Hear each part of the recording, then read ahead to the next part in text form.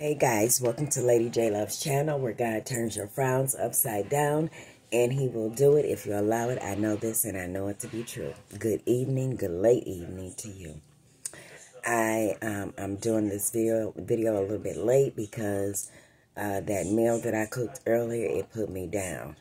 Ain't no joke. Put me down, baby. So I said that I was going to do a video. I feel I have some good content tonight, and it's pertaining to toxic people. Toxic people are not fixable. 9 times out of 10, this person has been hurt, and all they know is to hurt. Don't waste your time. Don't waste your time. They've been hurt in so many ways that they're miserable. They're just unhappy people. It may be they wish they were in your shoes, want the good things you have going on in your life. They may see you're weak. They may see you're a weak person, or they think you're a weak person. And,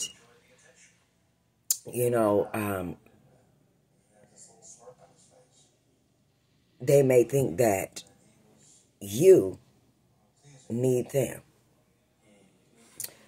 Or they're mad because they see that you don't need them, and they want to come in and steal your joy, manipulating you into doing things or being someone that you're not.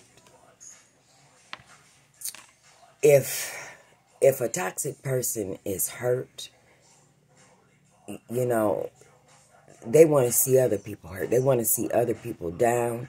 They want to see you frowning.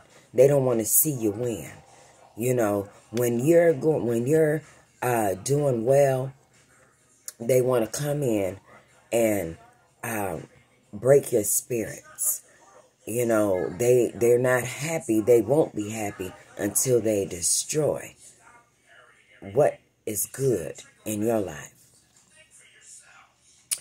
And if this person, if you're around a toxic person and this person has been hurting you, has done things to you in the past, and we tend to forgive people. We tend to want to forgive people or overlook things that they've done to us in the past, and thinking that they're going to be better, thinking that they're going to change their ways, thinking that they've learned their lesson because you may have stopped talking to them in the past or whatever. No. Let me tell you what that does for a toxic person.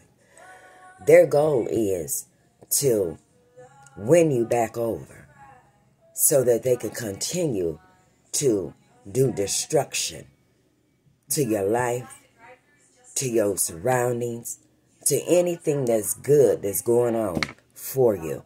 It ain't to come back in your life and to make things right, make it better. It's to finish off what they felt that they didn't get a chance to finish. We must understand, misery loves company. And when you're around a person that don't got nothing going for them, that constantly lying about, how they're accomplishing things and how well things are going on for them, and they're lying, but they actually see that your stuff is intact. Do you think they're going to be happy for you? Do you really think that they're going to be smiles? Let me tell you something. You may have several people that envy you or hate on you because your life is what they wish theirs was or could be. But there's always going to be one that want to stick to you like glue, that want to sit around you, laugh in your face, kick the woo-woos all the time. In the back of their mind, they trying to figure out how they can crack your foundation. they pretend. They pretend that they're your friend, your cousin, your loved one, well, whoever. They pretend. And that is to manipulate you into not following your morals. Okay? They want you to not have morals like they don't have morals. They don't want you to reach their goals because they haven't reached their goals. They don't want you to reach your full potential because they haven't reached their potential. They don't have no potentials. Their potential is strictly to ruin other people's lives. You know what? The best thing that you can do for a toxic person is to stay away from them. Pray for them. Pray that they get their minds right. That they make a change in a good way. But even if they made a change in a good way, don't allow them back. Don't allow them back into your life, because if they hurt you once, they're going to hurt you again, and they're going to hurt you 1,000 times over if they can. Proverbs 13:20. Whoever walks with the wise becomes wise, but the companion of fools will suffer harm. If you around good people, honest people, real people, you're going to be that person. You're going to become that person. But if you around toxic people, bad people, envious people, hating people, it molds and shape you into that form. Proverbs 22:24-25. Make no friends with a man giving to anger, nor go with a wrathful man, lest you learn his ways and entangle yourself in a snare. Don't walk with a ratchet heart person. Don't move and groove with a ratchet heart person, because you'll become that person. Okay? You'll become an angry, hateful, envious person. And you will harm yourself. Mentally, physically, and spiritually. Stay away from toxic people. Don't allow them in your space or your place. Okay?